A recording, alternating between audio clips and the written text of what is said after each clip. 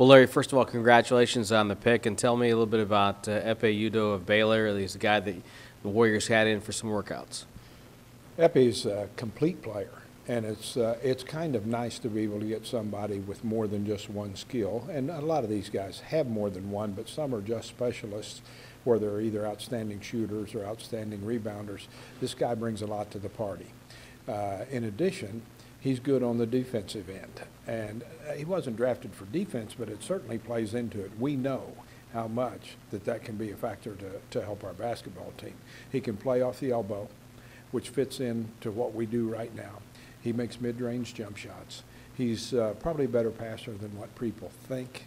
And he's going to fit in quite nicely at both ends of the floor because he's going to do some shot blocking, and when he can't get to a shot, he'll alter a shot.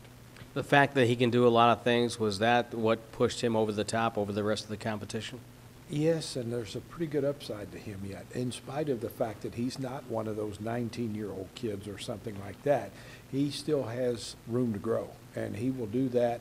And he's not a young, skinny kid. Now, he's not real wide or broad, anything like that, but his body is not such that he's going to get knocked around like some of the other young players that we've had who've come in with no weight.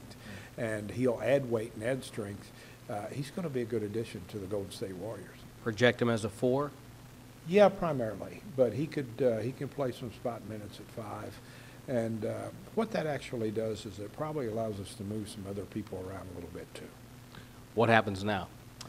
Right now, it's get ready for the next wave, which is free agency and the summer league and possible, who knows what trades might be out there, but we're going to uncover everything that we can as far as the trade market is concerned.